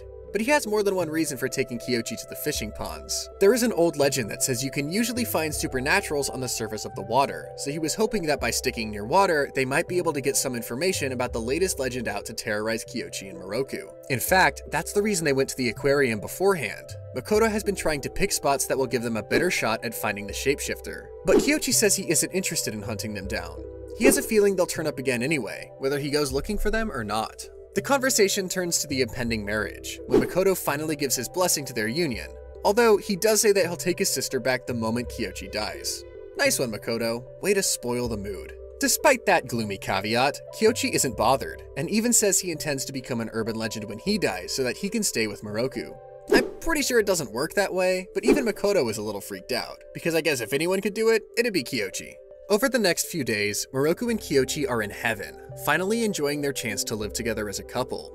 But their premarital bliss is cut short when Momiji turns up, announcing that she wants to divorce Kyochi's father. Great! I'm sure that's just what two fiancés want to hear in the run-up to their own wedding. To soften the blow, she's brought a ton of specialty items from a bento shop, and sits down with her future daughter-in-law to have a heart-to-heart. She congratulates Moroku on her official engagement, before explaining that she and her husband got into a fight, and a pretty serious one at that. In the heat of the moment, Momiji ran away, which she used to do when she was younger. Her mother was very sick and died when she was in middle school, and her father was always incredibly busy keeping up the Sano name and working. Her father has always been absent and unsympathetic with his daughter, so they rubbed each other the wrong way a lot. They fell out especially badly when her father decided to throw away her mother's old things. She tried to hide them, but turned up to find a pair of clumsy burglars attempting to steal it all.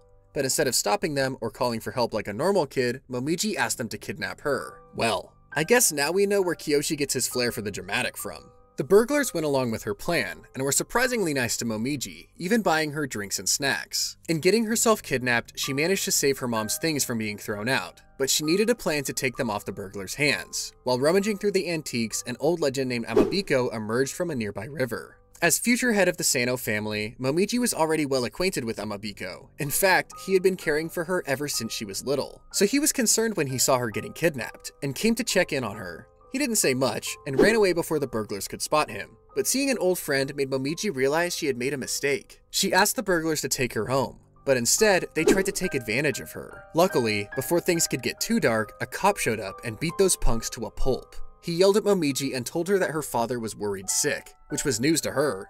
She didn't think he would really care whether she was at home or running away. That's why she was always staying out so late and running off to the police station. It was just because she wanted him to notice. The kindly policeman who was her savior realized all of this and stayed with her until backup arrived. I'll give you 3 guesses who the policeman turned out to be. Eventually, her father arrived with the rest of the officers, but instead of scolding her, he broke down in tears and apologized. All his feelings came rushing out. How sorry he was about not visiting her mother, and for leaving her all lonely by herself after she died. Seeing him so vulnerable, Momiji realized that the man behind the workaholic used to be a cheerful and emotional person, but somewhere along the way, she forgot about that side of her father. She apologized for running away, and the two of them reunited. And after all that, it turned out the stuff the burglars were trying to steal wasn't even her mother's. It all belonged to the previous head of the Sano family, which is why her father was giving it away. Before the police cleared out, Momiji ran up to the officer, whose name was Hajime, and thanked him for saving her, and from there, the rest was history. After retelling the story to Moroku, Momiji seemed sad. Her husband seemed so cool to her back then, but now she just finds him a nuisance to handle. Moroku encourages her to try and work things out once more. After all, Kiyoshi would be devastated if his parents split up. Momiji realizes she's right and agrees, joking that if she keeps running away after every fight, Hajime will probably fall out of love with her. And right on cue, the man himself shows up, yelling that he could never fall out of love with her. He apologizes for yelling and becomes a blubbering mess. But this time, Momiji isn't embarrassed by him. She apologizes as well, and the two of them are immediately lovey-dovey again. The argument quickly forgotten. When everyone is back home, Uda jokes that Kiyoshi and Moroku will one day turn out just like them. But Moroku doesn't think her future husband is much like either of his parents. Maybe she doesn't see the resemblance, but I'm sure Kiyoshi will turn out just like his mother when he's older. Later, we find out that Satoru is finally ready to become a legend of his own again, and this time he's using all the intelligence he gained from his doppelganger days to become an all-knowing urban legend. Just one phone call will allow him to spill human secrets. It seems like a pretty good legend, and one that is appropriate for the kid about to take over Mary's position. But it does keep him busy. Satoru is hanging out with Makoto, Kiyoshi, and Kijiyama's siblings when he gets a call asking for directions from someone who claims to be lost. It's kinda creepy, and the tension ramps up even more when Viola appears in her half-mangled state to freak out all those poor kids. After traumatizing them for life, Viola admits she actually just came to give Kiyoshi their wedding present. They get to talking about Satoru's new legend, and how he had to keep something of his original self in the story so that he didn't lose his old identity completely. It's another reminder of the differences between humans and legends, which leads Viola to ask if Kiyoshi wants kids with Moroku someday. It's a pretty weird question to ask a kid who's not even 18 yet, but she's not just trying to tease him. After all, it is a fair question. Who knows if a human in an urban legend could even have a child? Kiyoshi asks if she's bringing that up as some kind of warning, but Viola says that's not her style. It is, however, the style of the shape-shifting legend, who emerges from Viola's wedding present, floating out to meet Kiyoshi with a creepy smile. Something tells me this isn't going to end well. When Moroku gets home, she finds Kiyoshi passed out on the floor, with a mask on his face, and shells scattered all over the house. She tries to pull the mask off, but Uda tells her that it'll peel his skin along with it. The mask keeps someone trapped inside an illusion, sending them to sleep, but it also sucks the life out of him. If Kiyoshi has the mask on too long, he might die. In fact, Uda isn't even sure he'll make it through the night. Obviously, Moroku completely freaks out. But luckily, Uda recognizes this as the handiwork of Shin, the shape-shifting legend who appeared as Moroku to Kyochi before she proposed. Uda explains that she's a kind of mirage, one of the more ancient supernaturals who married into the Sano family a long time ago. He hasn't heard from her in decades, so he has no idea what she's doing meddling in their family affairs now. Uda unpetrifies Viola, who he turned to stone the minute after they found Kyochi. Moroku is upset that her friend was clearly involved in this attack, but all she cares about right now is saving her husband. Viola says she just needs to satisfy Shin by playing Kayawase, a game where you have to match different shells. Moroku grabs one of the shells lying about on the floor, which are actually illusions of common items from around the house. She needs to search the shells to find a mask that matches the one Kyochi is wearing. When she's done that, the game will be over and hopefully Shin will be satisfied. It sounds like an incredibly messed up way to toy with her fiance's life. When Moroku asks how Viola could just do this to her, she promises that she cares about her friend very much, just not about Kyochi. As you'd expect, that makes Moroku really angry. She freezes the pond and makes it form shards of ice. It looks like she might even be about to hurt Viola when Makoto storms in with Satoru, promising to help her search for the mask. They leave Satoru to guard Viola, so the rest of them go off to search the house. But there's an unexpected surprise awaiting Uda in one of the rooms, where he finds Seiya and Kotaro from the days of their youth caught in a compromising position. He shuts the door, but every time he opens it, there's a new scene of the two of them together to torture them. Looks like Shin didn't want to play fair, so she decided to leave behind some more powerful illusions to make the game even harder. The last one is the stone petrified image of young Seiya, which is the final straw for Uda. He walks away, at which point Shin appears as an illusion of Kotaro, asking how he can stay so calm at the sight of his wife turned to stone. Shin wonders if it doesn't bother him because he would never turn a human to stone, but Uda says he's not that kind.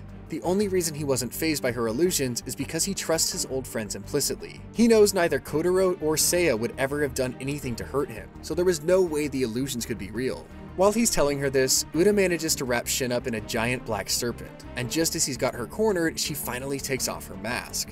And while those two have been having an epic, legendary showdown in the other room, Makoto has been struggling to find the mask inside the wreck Shin has made of the Sano house. Something about the rubble and water takes him back to his childhood, and even though he tries to stay focused, it is easy for him to be swayed when an illusion of his old friend Toko-kun shows up. Damn guys, I know it's easy to get distracted, but can we focus up? At this rate, Kyochi is going to be gone by sunrise. The illusion is so strong that the ringing in his ears comes back, along with all the emotion he felt on that terrible day when he died. He tries to convince himself that the boy standing in front of him is only a fake, but the young Toko-kun seems real enough. He tells Makoto not to search so hard, that he should take a break and come play with him. And then he grows up before his eyes, clutching his chest and begging Makoto not to leave him behind. But Shin underestimated how much anger Makoto still had for his old friend. They got into a fight, and eventually Makoto breaks down, feeling like his old human self in front of Toko-kun, who was once his brother and his only friend. Seeing him look like a human again and crying makes the illusion of Toko give in. He tells Makoto to go after what he was searching for and take care of himself, but before he leaves, Makoto asks the illusion if he can bring him along too. Toku agrees, but the moment the two boys hug, he disappears.